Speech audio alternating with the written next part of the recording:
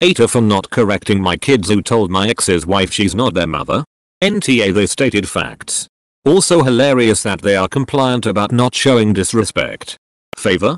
Because honestly, your boy's mental health is going to be continuously harmed by those 2 R's. NTA. Kids don't want something, but it's not disrespecting women when Emily is openly hostile to you. They said no. She told them she wasn't asking. I would document that in the entire exchange and bring it to the attention of the courts. Emily sounds terrifying. NTA do everything you can to keep this woman away from your children. She's not their mother and they aren't substitutes or stand-ins because she has fertility issues. Enet them and permanently damage their relationship with your boys if they don't learn to back off. Had an emotional affair at least? Protect your children. I think the court order should be changed. Full stop. At his place when no one is there to protect them? Would your ex protect your sons or his wife?